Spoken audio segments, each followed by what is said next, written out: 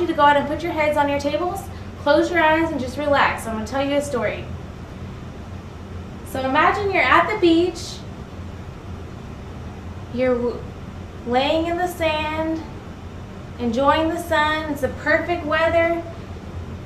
You can hear the waves crashing. You see a dolphin swim by. What happened? Why did you all jump? Did you learn how to do that? You just did it automatically, right?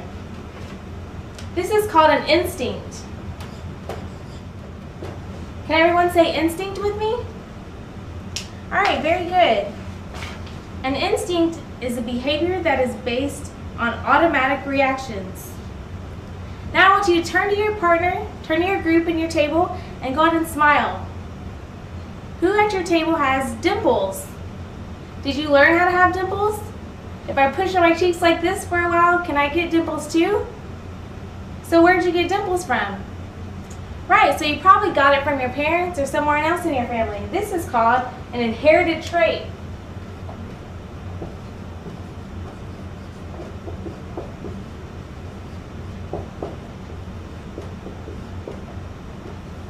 Can everyone say inherited trait with me? Inherited traits are characteristics that are passed down from parent to offspring. Now we're going to go over this traits flowchart. So here you have inherited traits that can be a behavioral or structural. We also have learned behaviors. Alright, so dimples, if that's an inherited trait that you got from your parents, would that be an inherited behavioral trait or an inherited structural trait? Right, so it would be an inherited structural trait. Now what about the jumping, whenever you got scared when I hit the table with the lid? Right, so that would be an inherited behavioral trait because it's an instinct. Now everyone read this, what does this one say with me? Right, that says inherited trait. So how'd you learn how to read? How'd you know what that said? Exactly, so that is a learned behavior. So we're going to add that to our chart as well.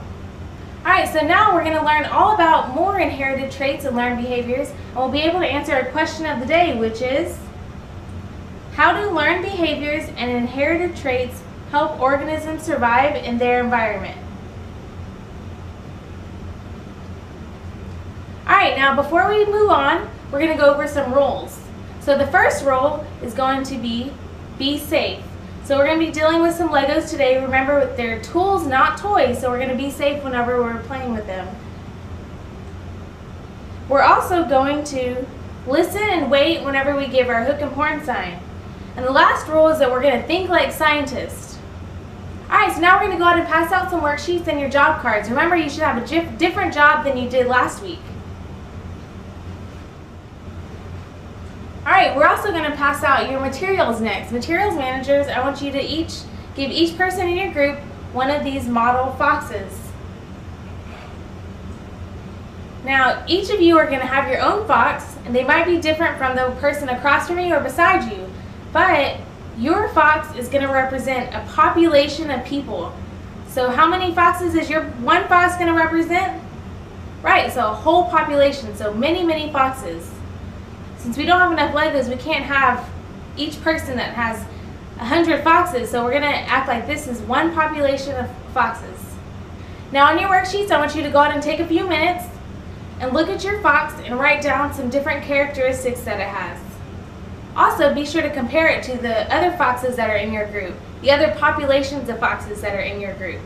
Alright, now that you've written some characteristics about your fox on your worksheets, I want you to think about which fox, based on the foxes that are at your table and their populations, would survive best in the Austin environment. So think about the temperature and the weather, think about the everyday, the hills, the everyday outside environment that is Austin area. And be sure to record that on your worksheets. So now that you picked the fox that would survive best in the Austin environment, we're going to let our foxes reproduce. So they're going to have babies. So many years are going to pass on, and then your fox is going to have other foxes. So I'm going to give you extra Legos, and you're going to be able to make your foxes. So you can also decide, if I have a fox that's a normal fox and a fox with a red tail, and they had 2 kids, one would probably get a red tail, one probably wouldn't.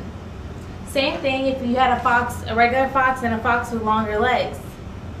If you had a fox with long legs and a red tail, you might get one fox out of maybe 3 that has long legs and a red tail.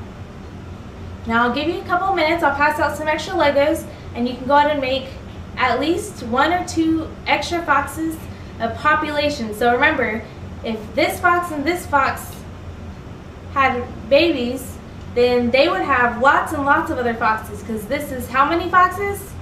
Right, this is a population of foxes. So is this one.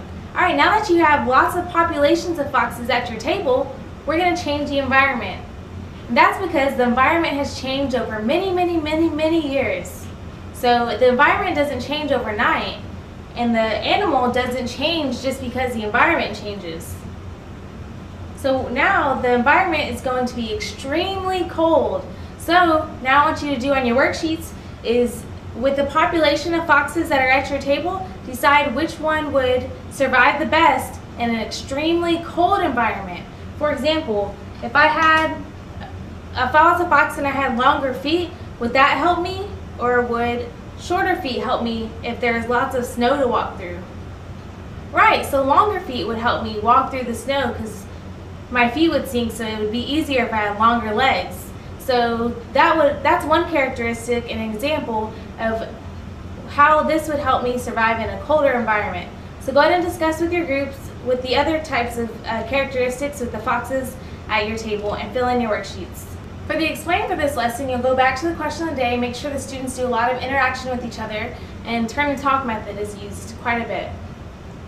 You also address many of the misconceptions that they might have with inherited traits and learned behaviors.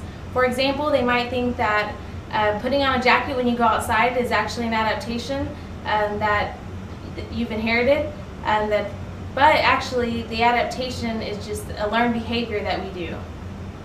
Also, another thing is that students might think that an adaptation can happen overnight. So if a parent has an offspring, then the offspring will automatically, for instance, if it was a fox, if long legs were favored, then the offspring would then turn out with longer legs. However, that's not necessarily true. Because they might think that the offspring has the adaptation, that's why we demonstrate each of the foxes as a whole population. For the explain, you will also pull up that chart again from the beginning and add any of the different characteristics from inherited traits and learned behaviors that you've done throughout the lesson. For the elaborate for this lesson, you'll apply it to their daily life. So you'll start with waking up in the morning, and then they'll make a list and then classify it as either inherited trait or a learned behavior. And then comes the evaluate. So now I'm going to pass out a few questions for you to answer on your own and to show us what you've learned today.